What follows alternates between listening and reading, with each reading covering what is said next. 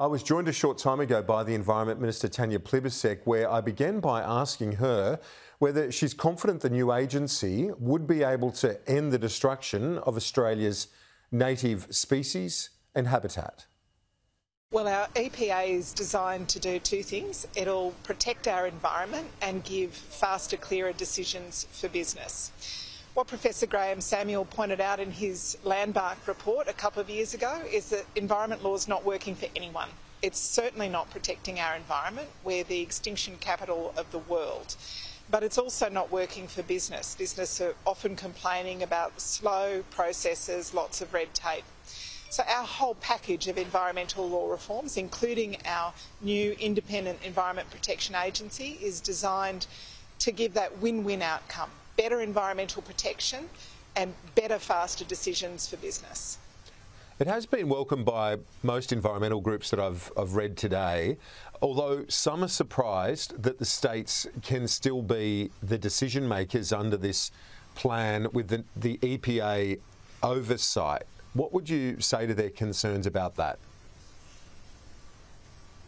Well, of course, states can be accredited to do one-touch approvals under the system that we're proposing, but that'll be up to the states to show that they can meet the high environmental standards that we're setting, and the Environment Protection Agency will be able to remove that accreditation if states demonstrate that they're not meeting those high standards. But look, I think all of these details will become apparent in coming weeks and months. The really important message for today is that what we had before isn't working, and our new approach puts nature-positive development at its centre. So we still want to see development. We want to see homes built and transmission lines bringing cheaper, cleaner, renewable energy to people's homes and businesses, and wind farms and all of those projects that business will propose in coming years. We want to see them approved faster because that means jobs. But we also want much stronger environmental protection. Australia's environment has been declining for decades. The last State of the Environment report that was released just showed just how bad that environmental decline has become. If we continue on the path we're going, we're going to see iconic species like koalas become extinct in decades to come. We absolutely can't allow that to happen. So our package today maps out the next steps that the government will take to ensure that we've got stronger environmental decision making and stronger environmental protection, as well as faster decisions for business. And do you believe, just to pick up on what you said, and in simple terms, will this package save the koala? Well, this will certainly turn around the path of destruction that we're on. We've made a commitment as a government to zero new extinctions. We've made a commitment to set aside 30% of our land and 30% of our oceans by 2030 so we can protect our precious plants and animals and places. We've set aside close to $250 million to protect our threatened species. So our environmental laws are a really important change. Setting up a new Environment Protection Agency is a really important change, but those other investments are really important as well. Professor Samuel, you referred to this a bit earlier, but his analysis said the laws were not fit for purpose, that they did not have enough focus on the end goal or the outcomes. Yeah. Do your proposals fix that at its core? Absolutely. One of the big changes in our package today is we're announcing that we want nature-positive investment and development. Another big change is that we will be developing national environmental standards that any new large development will need to meet. So that's really at the core of what Professor Samuel was talking about. He said that the old system is very process-focused, it's a lot of red tape, it's a lot of box ticking. Instead, he said, what we should do is say, what are we trying to achieve for the environment, and then measure projects against that. So we'll be releasing draft legislation next year, as long as alongside those draft environmental standards that Professor Samuel called for. And people will be able to have a really good look and a great opportunity to consult on those national environmental standards to make sure that we're getting it right to protect the environment.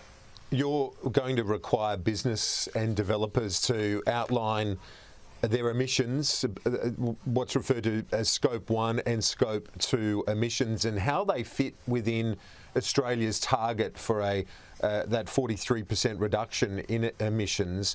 What would you say to business groups who might be worried about the additional green tape?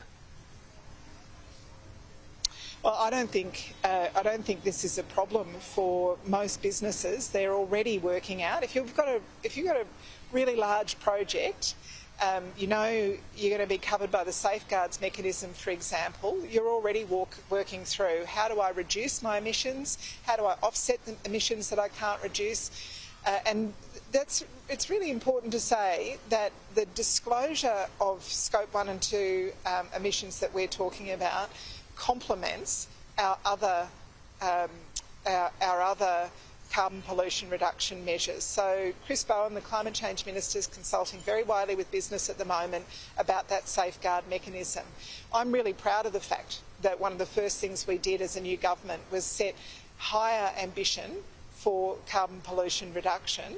And of course, the large emitters are going to have to explain how they're going to be part of that. That'll be one of the requirements expected of them under the safeguards mechanism for those really large emitters. This works hand in hand with that. It doesn't duplicate what Chris Bowen is doing with the safeguards measures. The crossbench, the Greens, David Pocock, they want a climate trigger inserted into the environment laws. Are you open to that? No, we're not considering that. We think it's very important that those domestic emissions are disclosed because Australian businesses operating in Australia have to be part of our path to net zero emissions. What we're not going to do is have a safeguard mechanism on the one hand and a separate set of environmental laws covering the same material on the other hand. We think it's really important that Australia charts a course to net zero emissions by 2050, and we're very clear about how we're doing that. We've got the safeguards mechanism. We're working on a range of other areas as well, like our enormous investment in upgrading our electricity transmission network so that more renewables can get into the grid, so we can get to that 82% renewable energy target. We're outlining how we reduce emissions in transport, making electric vehicles cheaper and easier to buy, for example.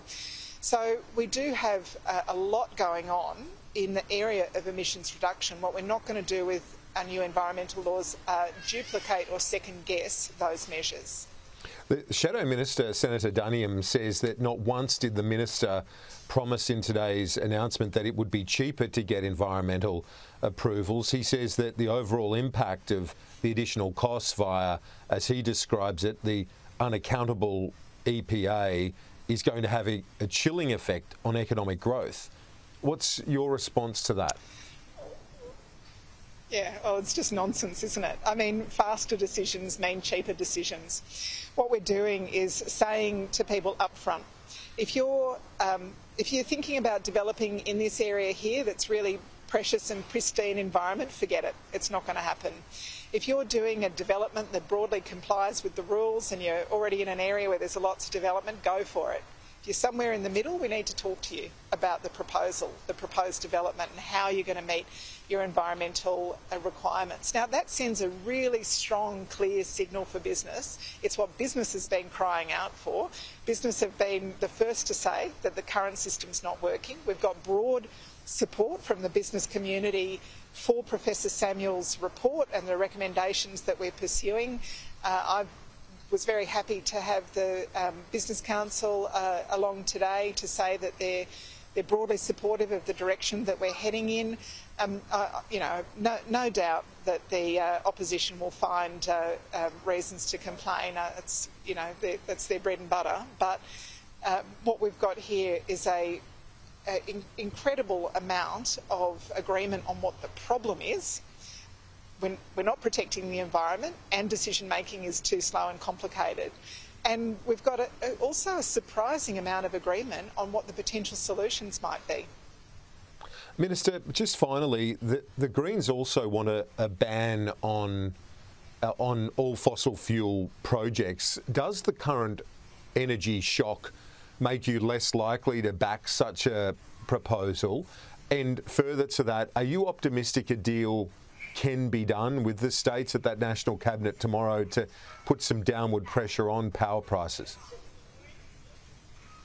Look, I'm very hopeful that the Commonwealth can find an agreement with the states and territories because, of course, it's in the interests of all Australians, domestic power users and businesses, to see lower power prices. And I know the states are just as alive to that as we are at the Commonwealth level. And secondly, on the issue that you raised of the Greens saying no new coal and gas, and what does the energy shock mean to that? I'd say this: the energy price shock that we've seen because of 10 years of inaction on energy policy from the previous government, because we've seen 4 gigawatts of dispatchable power leave the grid and only 1 gig of dispatchable power return to the grid, because we've seen 22 separate energy policies and none of them really landed. And on top of that, we've got power price increases driven by the conflict because of Russia's invasion of Ukraine. All of that taken together shows that the more energy self-reliant Australia can be, the better. Now, if we are achieving 82% renewable energy in our grid, as we've proposed by 2030, we actually reduce our vulnerability to the sort of international shocks that we're seeing at the moment. That's a great investment in making sure that we've got energy for households and businesses that's not just cleaner, it's also cheaper. Environment Minister Tanya Plibersek, appreciate your time as always. Thanks.